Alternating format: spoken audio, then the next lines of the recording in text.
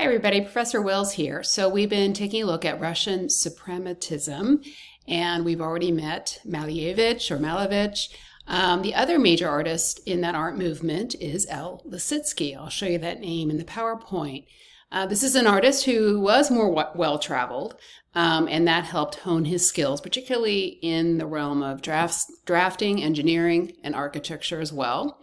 We'll see that manifest in his art in a variety of ways. So he's not only a painter, but he also is an early artist working in creating installations of his art.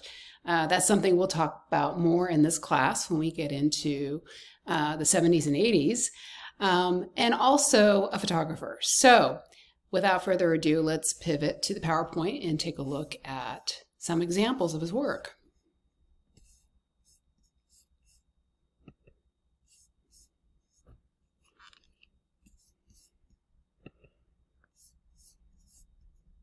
All right, adjusting my window here.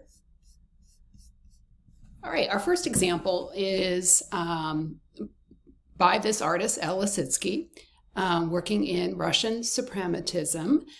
It's called Pro-Un 99 from 1924 to 1925, using water-soluble and metallic paint on wood. So what we find here is a work of art that really reflects his early training. As I mentioned, he was an artist who traveled. He spent some time in Germany where he studied architecture and engineering. He knew Marc Chagall, a painter we met in the past.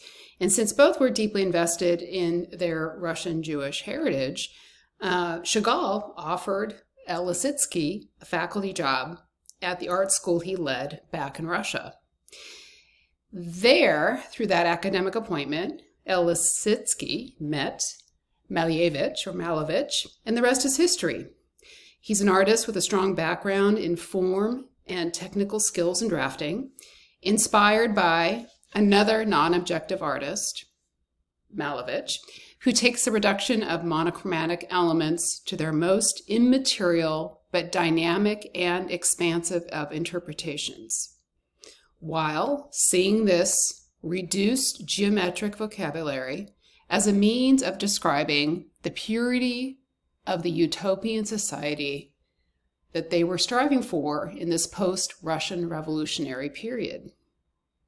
So you can see in this particular example how, much like Picasso's work with Cubism, there is a de-emphasis on color, a more monochromatic palette, and forms that appear flat, reflecting the two-dimensional surface of the painting, but also the drafting skills, whether the sort of the triangular grid down below or the cube-shaped form that seems to be floating in space that suggests an illusion of three-dimensional form.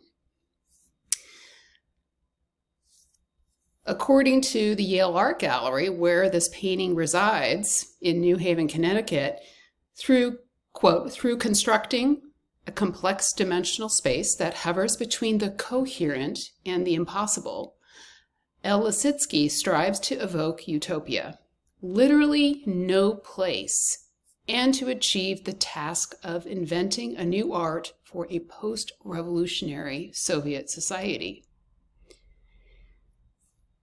Lissitsky called these paintings and artworks, which is a mix of these two-dimensional and illusion of a three-dimensional forms, Pro-Uns, which may be an acronym for the Project for the Affirmation of the New in Russian. You don't need to know the acronym interpretation, just keep in mind that word Pro-Un or Pro-Un. Let's take a look at Lissitsky as he creates installation art. All right, let's begin on the upper left. This is called Pro-Un Raum or Pro-Un Room, and it was created in Berlin, in Germany, for the Great Berlin Art Exhibition in 1923. This is a reconstruction of what it looked like, made in the 60s. primarily made of wood and paint.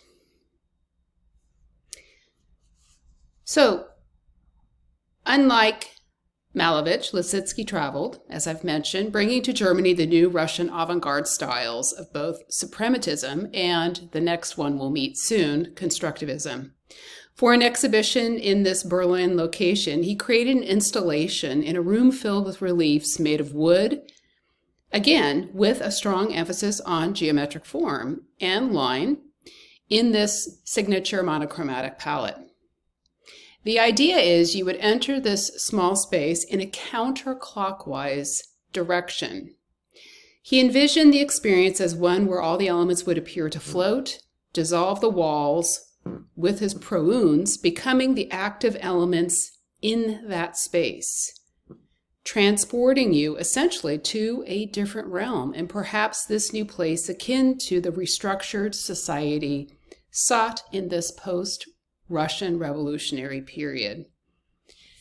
And again, I think it's an interesting thing to think about in this period of the early 20th century with the rise of physics, the idea of things made up of atoms, elements that sometimes are seen by the eye, some that can't be seen, but this whole idea of different realms, different ways of organizing materials certainly seems to inform the thinking of artists like Lissitsky as well. Finally, let's take a look at the fun image down below. This is a self-portrait of the artist called The Constructor, parentheses, self-portrait, from 1924.